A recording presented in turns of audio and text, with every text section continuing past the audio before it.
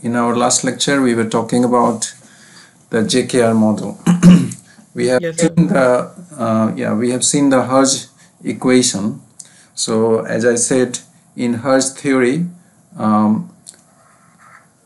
we try to find out the contact area. So, as it deforms, there is some contact area formation here. So Hertz theory gives the contact area, but in Hertz theory we do not consider the forces that are acting between these two materials, solid A and solid B. And we know that almost every material will attract each other. There will be some attractive force between the materials. So Hertz actually conducted his experiments using two glass spheres. So he had two glass spheres, and then he tried to prove his theory using this glass sphere. So he applied some load and then measured the contact area using the microscope. So it was not very precise, and also the two surfaces were hard materials. So normally glass is quite hard compared to some soft materials like elastomers. So in his theory he could prove that his analysis was correct. But later on, when people conducted some tests using some softer material like a rubber, for example, if one is rubber, other can be glass or hard material. So in that case, people found that the contact area was not what was predicted by Hertz theory. So therefore, there was some need to understand this better and try to model this part. So that is what the JKR model gives, Johnson-Kendall-Roberts. So here you see the schematic of two spheres in contact. And as the deformation takes place elastically, some contact area is built up, but contact area will be more because there is some adhesive interaction. That means they are pulling themselves together. So one is the applied load P and plus the adhesive force. So both are acting, and because of this the contact area will basically increase. So two surfaces attract each other, and that leads to friction. So I wanted to show you one experiment. So I've got this ruler which is made of plastic, some plastic, I don't know exactly, and this is eraser. So if I just keep it lightly here and then try to make it incline a little bit. Can you switch off your microphone? yes, sir. Yeah. So if I tilt it like this, so you can see that at some point it starts sliding. Okay, so that there is some friction, and we have seen that the angle theta, tan theta gives the mu value. Now if I increase the adhesion just simply by just pressing them together, so by pressing, what I'm doing is I'm increasing the contact area, and because this is flexible, this is elastomer, it will deform and it will make good contact. And it also depends on temperature. Today is a little cold, so it may not adhere so much. So now I'm trying to tilt it more and more. Obviously it is now more than the previous, right? So now you can see that there is adhesion. The adhesive force is much stronger. Okay, so this is what happens when we make two surfaces in contact, and one of the surface is soft. So it is this much. Now it fell down. In fact, if it was warm, for example in summer, if I do the same experiment, I can even rotate this, and the adhesive force will be so strong that it will be more than the gravity force. So even now you can see to some extent it is sticking because I'm touching it, so it just gets warm. So there is a temperature effect as well. So this is the adhesive force, which we can see very clearly in the case of elastomers. But if there are two hard materials, hard surfaces, for example steel on steel, we don't experience that, but the adhesive interaction is always there. And in fact the friction force is a result of adhesive interaction. There are many other actions, but adhesive interaction is also one important one. So the two things I was defining last time, one was work of adhesion. So we generally write 1, 2. That means two solids, one solid 2. Sometimes also write as WAB, and later in some of the slides it is also written as GAP. So work of adhesion is basically the energy expended or spent in separating a unit area, two solids here, solid 1, solid 2, and this area is unit. And if we separate them apart and bring them to infinity, and whole process is being done in vacuum, then the amount of work that we do is the work of adhesion. Okay, so since two solids always attract each other, so there will be always a positive work to be done, okay, to remove them. So by doing this work, we are doing some positive work, so this value should be positive. But if you imagine reverse of it, let's say two unit surfaces are there, S1 and S2, and we bring them together, okay, so that they become one, they become interface. So in that case also the work will be same, because this definition is for reversible, but this work will be negative. That means it's not the work we are doing, actually the system itself is doing its work. So this is how we understand work of adhesion. So it's very important, and we use AB or 1, 2 to represent the two surfaces, surface 1 and 2. If both surfaces are same, both solids are same, in that case we also write W11. So this is also work of adhesion, but here in this case we call it work of cohesion, because cohesion means same materials coming together. Another concept to understand is about surface energy.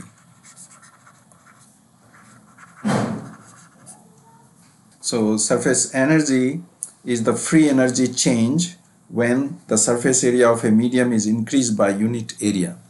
So if this is the surface area of this solid, and if we increase by unit area, so how much surface energy has been increased, that is known as the surface energy. So surface energy per unit area is the surface energy. And last time I explained about the surface energy. The cause of surface energy is because the atoms, molecules are here. They are all have some interatomic interaction, but the ones which are at the top surface do not have any interaction. So therefore there is some free energy which is at the surface. And for liquid it is the same thing, but we call it surface tension. So because of this effect, the liquids are under tension, which is known as surface tension. Generally for surface energy we write the symbol gamma. So if I write gamma S, then this is the surface energy of the solid, but we should always know that surface energy is always about the interface, and here the interface is air. So this is interface between solid and air. So we should write, strictly we should write gamma SA, but normally we also write gamma S only, just ignoring A, but air is always there. So here if we say this is the unit work of adhesion is separating unit surface from together to separating them apart. So if we assume that it is only a half of the surface, half of the unit surface, then after separation they become one, right? So let's say solid 1 and solid 2, and this intersection area is half, not unit, half. Then when we separate them, so half is here, solid 1, and half is here, solid 2. So half and half, it becomes unit. Unit means this is same as gamma S. Okay, so gamma S is actually half of W11. I will write W11 here because this is a cohesion, same material. So this is the relation between work of adhesion and the surface energy. Surface energy is half of the work of adhesion, and how we can prove is assuming that this is half surface, so half this side and half this side, so we made a full 1 unit surface. And the definition of surface energy is the energy increase in the free energy, surface free energy, when unit surface is formed. So that is this one, and but the work of adhesion that we have done is only half of W11. So this is the relation. So these are the important definitions we should understand when we are talking about surface forces, how surface forces interact. So the total energy of a contact of a sphere on a flat surface is the sum of reduction in surface energy due to real contact by elastic deformation and the strain energy stored. So some surface energy change is happening and some energy, elastic energy is being stored. So these are the two things that is happening, and we write as total. Okay, so if we write in terms of change in the total energy with change in the contact radius, then we can write this and this, and if the whole system is in equilibrium, it should be 0.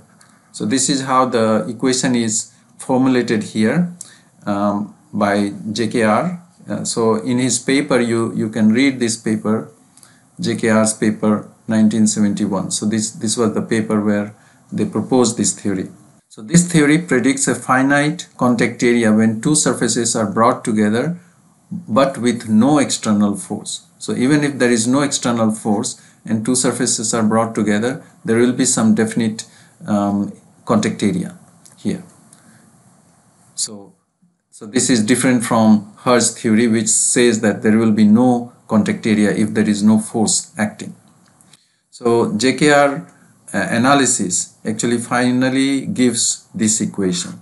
So we will not go through the whole derivation of equation.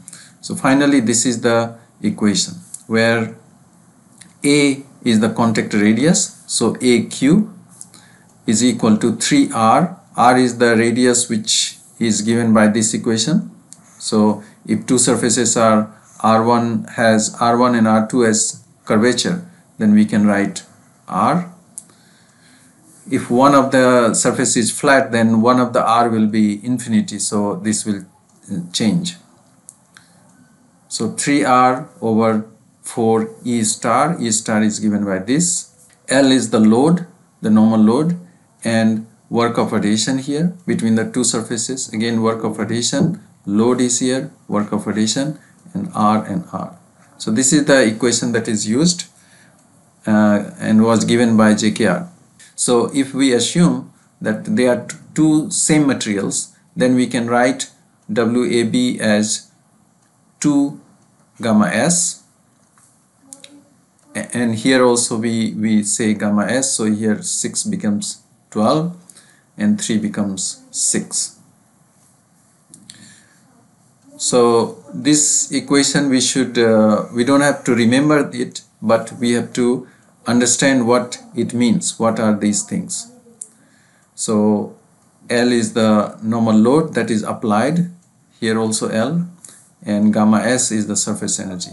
So that means this model tells us that the contact radius will be affected by the normal load as well as the surface energy. So basically, if we look at sphere plane surface, because of Hertz theory, there will be some contact area, but because of the adhesion, the contact area will basically increase. And when we do the pull off, that means when we separate them apart, then the surfaces will make some sort of lip here because of the adhesion. Because this is soft material and this is hard material, so this soft material will form a kind of final contact area before it separates. So when it separates, it will separate like a snap. It will snap out of the contact, but there will be some final contact area here. So this is the mechanism of adhesion and debonding or dehesion. In the same paper by JKR, they have plotted this graph where this is load in gram and this is contact area or diameter, contact diameter. So this is contact diameter, and so gram 1, 2, 3, 4, and here we have got 1, 2, 3. So this was actually multiplied by 15 just to make it little bit larger. So in this case, so this is the load and this is the contact diameter. So for the Hertzian Hertzian model, it gives this kind of graph. It will continue to increase to some extent. So that means at zero load, the contact diameter is also 0. But using the JKR model, for these kind of materials, we found that so at zero load, this is not 0. The contact diameter is not 0. Let's call it A0. This is A0 here. So that means in order to make it 0, you have to apply negative force. So this is -1, -2. So some negative force has to be applied. That means we have to apply tension, okay, to remove. It's like here there is a lip formation here. So normally you have to apply some force here and then it will back to 0. So this is the force of adhesion, the maximum force of adhesion. Okay, and this is the contact diameter here. If I represent A as radius, then it is 2 times at zero load. So now if we try to see how this equation will change when the load is 0. So what will be the contact area? So can you do a simple analysis? Substitute L as 0, this L also 0, and then let's say what we get. A is how much? Sir, 3R by 4 E star. Yes, it will remain there. Into 12 pi R YS. Okay, so finally you will get 9R by 9 E pi star. R square and gamma S divided by E star Yes, sir. and whole to the power 1/3. Yes, I'm taking this A, so whole to the power 1/3, or if you say AQ, then so here I should write A as A0. That means this is the contact radius for zero load. So this is how we can convert this equation into this form. Okay, So if I remove this one here, so here I say 1 over 3. So this is one thing that we should understand. Another important thing to understand about JKR model is that JKR model assumes that the surfaces are extremely smooth. So there is no problem of asperities. But since asperities are always there, so but if we use a soft material, then that is not a problem because soft material will deform, elastically deform. Yeah, so if this is a very soft material like rubber, then this rubber will deform and it will take the shape of the hard surface.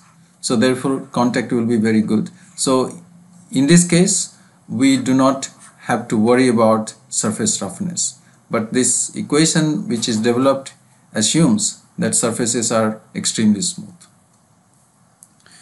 So now we know that A naught for zero load, zero applied load is, so this is purely because of the surface energy here. Gamma S we are using assuming that both materials are same. Here we have got WAB, but here we have used WS. Okay, sorry, gamma S. Now another thing is, during the debonding, just now we were talking about when we are separating them apart, so we are applying negative load, right? So how to use this equation? Okay, another important thing is about how this equation will become Hertz equation. So under what situation this equation should become Hertz equation? Sir, assuming the deformation is only up to elastic limit.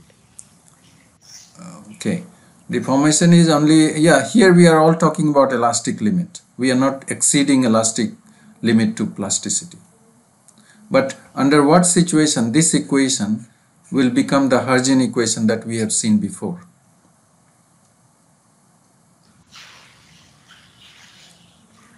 So this will become when we do not consider the adhesive interaction, right?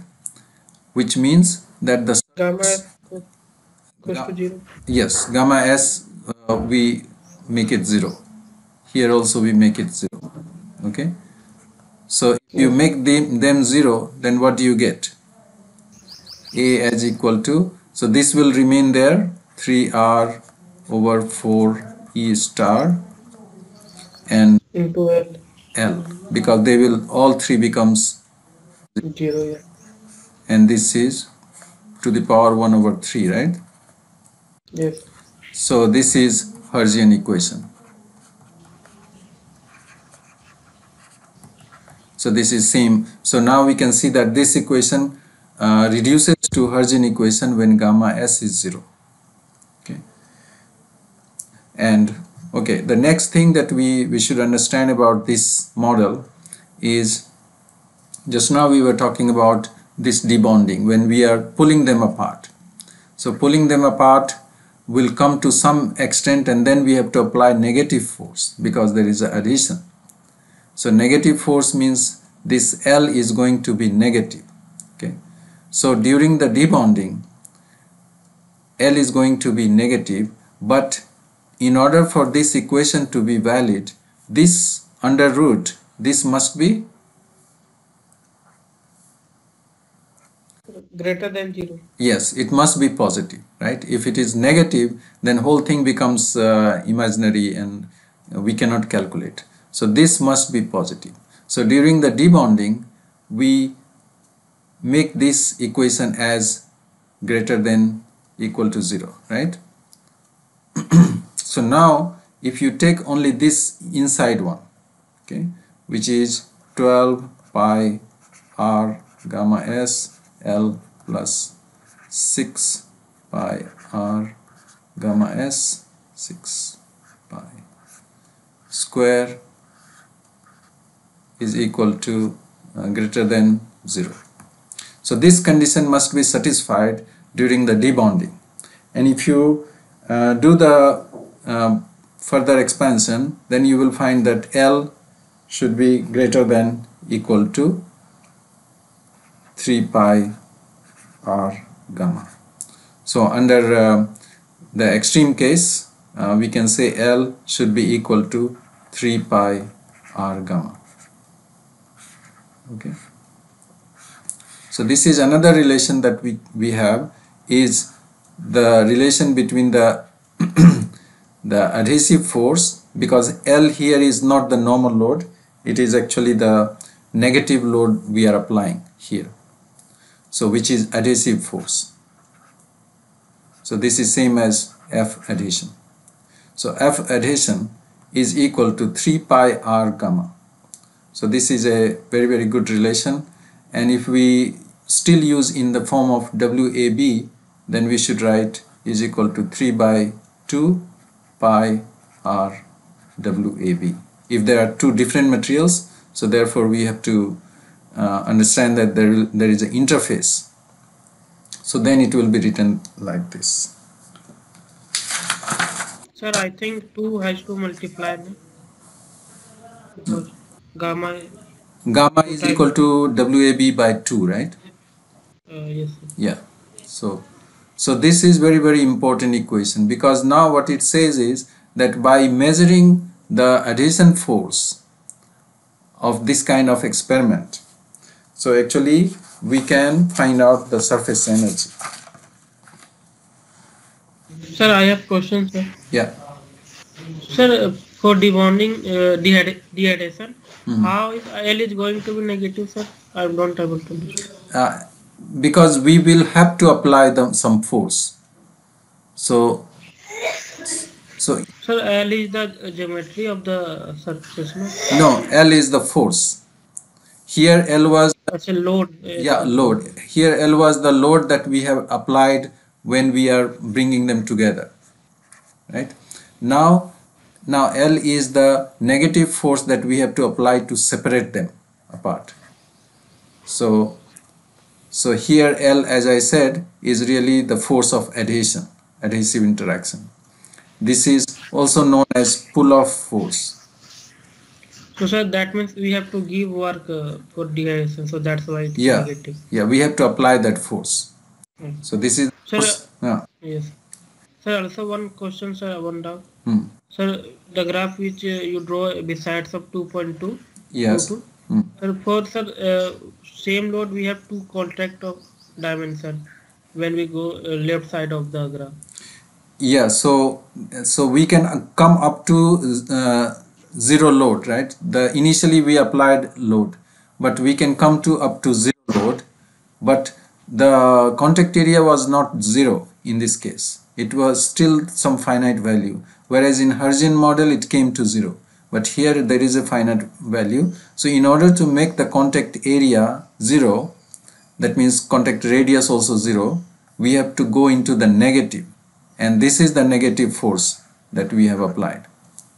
Okay, so we have to apply negative force this way until it's, then the contact area will go down, and at some point it will snap out and it becomes zero. So the separation is not a continuous process. At some point it will snap out and the contact area will be zero. So this is the graph that defines the unloading part. That means it is for very short interval. Yeah, it is. Time is not here. It is up to us how we apply load. So negative load, that means pulling, we are applying slowly, gently, and we will find. In fact, you have to apply very gently, otherwise you will not experience this. So that's why this type of experiment can be done in a very sophisticated, fully controlled equipment. Yes. Is that okay? Yes, sir. So from this analysis we should remember this equation. We don't have to remember how they were developed, but these are the final equations. Then we should know that when we introduce gamma s as 0, then we get the Hertz equation. When we introduce L as 0, that means no load situation, then we find out the contact radius for zero load. Okay, And another important thing we found is the pull-up force, equation for the pull-up force. So in fact, this type of experiment can be done to find out the surface energy of the solids. So here basically same thing that we have just now done, Hertzian equation when we introduce gamma s equal to 0, that we have already done, and we know that the contact area is proportional to L2/3. Now another important relation we should know in this field is this one. So work of adhesion WAB, or if we call it W12, is equal to gamma 1 plus gamma 2 minus gamma 12. That means that there are two surfaces involved. So surface energy of surface 1 of solid 1, surface energy of solid 2, but minus the surface energy of the interface, because when we have got two surfaces and we have separated them apart, then we formed one surface, so gamma 1, gamma 2, but also we have reduced this one. There was some interfacial energy here, gamma 1, 2. So that's why we have to write this way, gamma 1, gamma 2, gamma 1, 2. Here gamma 1 means air already there, interface, because surface energy is always for interface. Some interface has to be there. So this equation is known as Dupré equation. This is a French word, Dupré equation. So we will use this equation also later when we are talking about surface energy. Now at separation, the external force experienced or the adhesion force is given by this one. So just now we have derived this equation too. This is the equation for pull-up force, which came out of the JKR model. But actually for pull-up force, long back, Bradley had already done some work. So we should not forget 1932. This JKR model came in 1971. So 1932, Bradley had already given the pull-up force, so L adhesion, as 2 pi R W12. Okay, so he had already given this equation, which is also used. This equation is also used for pull-up force. Okay, and so if you compare it with JKR model, so basically this constant is changed. It is 1.5 in JKR model. The rest are actually same. So both equations are used, but for softer material, actually JKR model is more appropriate. That means one of the material is soft. Now based on these principles of surface forces and pull-up force, there is a very famous instrument called surface force apparatus.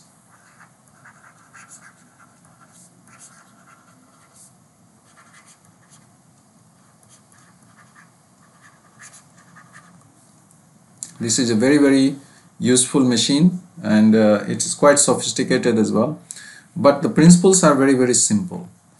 So it uses two surfaces, but two surfaces you can use in the form of sphere or sphere on a plate, but in this case they use two cylinders. So for example, one cylinder like this, and another cylinder will be on top of this one, which is known as two cross cylinders.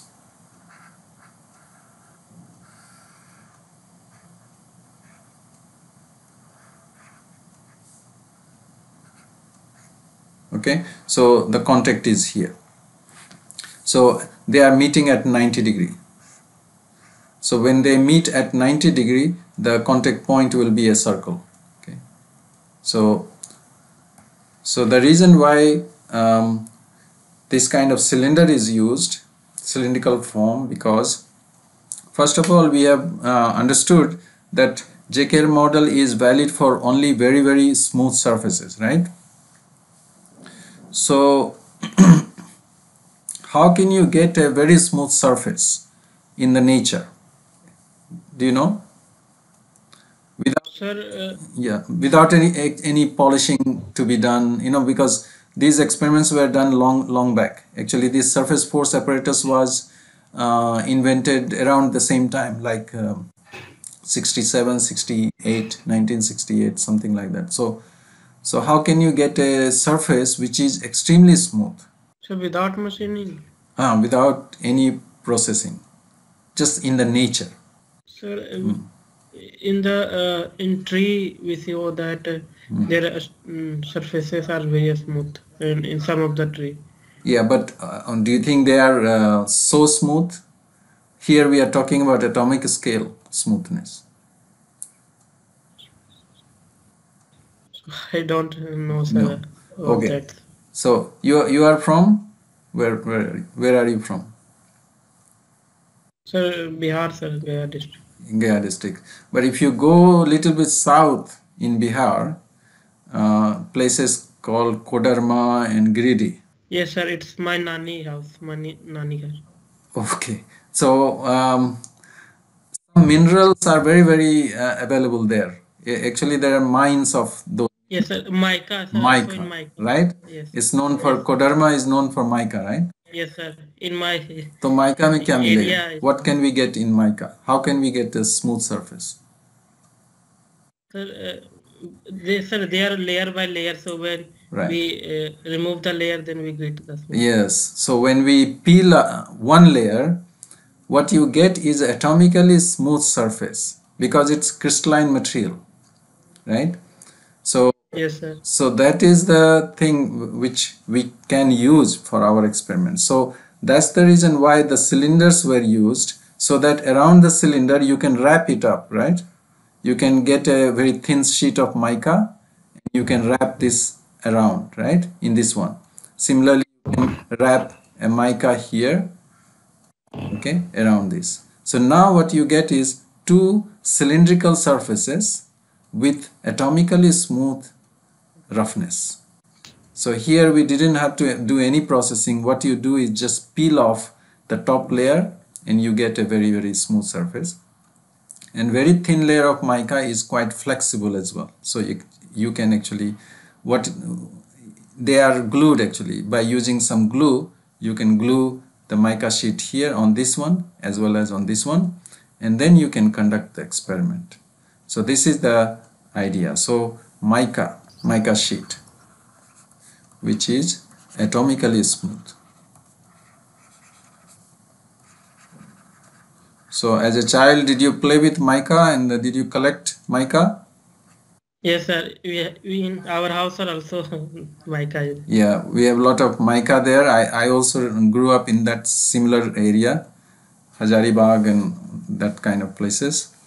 And we used to get, we used to just see mica all around, and we used to Yes, sir. For sir building houses, when we dig out the land, we got a mica. Yeah, so mica is so much. Yes, sir. So and you play with that mica by peeling off, right? Yes, sir. It's just fun as a child to peel off the mica and then play with it.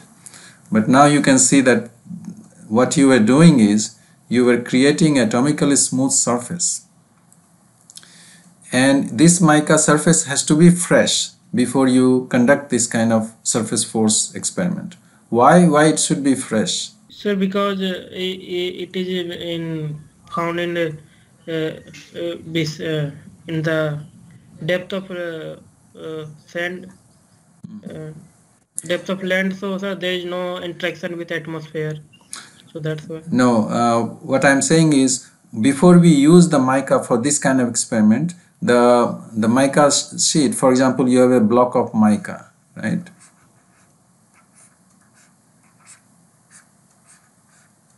So one layer should be peeled off and then you use the fresh surface, freshly peeled. And the reason is because as soon as you peel off, the oxygen and any dirts will all attach to the surface because mica surface has got high surface energy. So all the whatever moisture as well, H2O, they will immediately attach to the surface. So therefore we should peel off and quickly use it for our experiments. So this is one thing.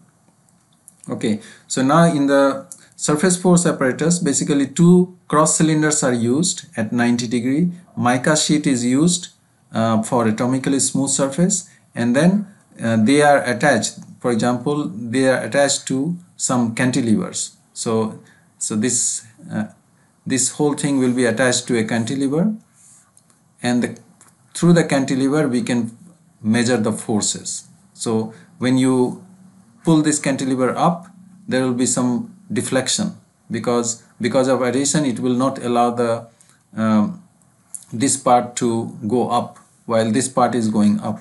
So there will be some deflection. So we measure the deflection, which gives us the force that we need here. And you need to have a very, very precise movement and very precise force measurement. So for the movement, piezoelectric transducers are used, and for force measurement, optical method is often used. You can also use strain gauges, but optical method may be better. So very, very precise measurement of force, very precise measurement of the displacement. So if you conduct this test, then actually you can find out whether these two equations are valid or not. So you can measure the force, and radius already you know. Okay, so you can find out the surface energy of the surface. Now we are talking about mica, so only mica can be tested, but how can we test some other things? For that, what people do is they coat this mica surface with that material.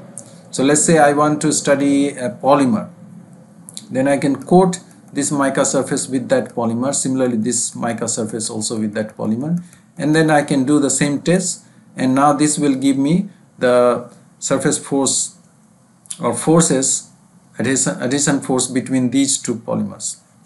So it will be fully coated here. So I can coat anything. I can coat metal or polymer, and I can study all kinds of material using this method. So this is a very, very useful, but the equipment is quite sophisticated in terms of how you build it.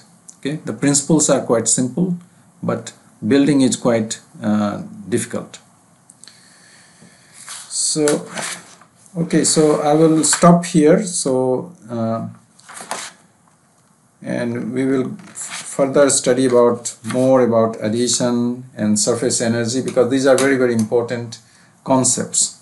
As you we saw yesterday in Bharat's talk, he was talking about the physics, and for tribology it's very important that we understand the physics, and this is one part of the physics that we have to understand: the surface energy, the adhesion, which is very, very important.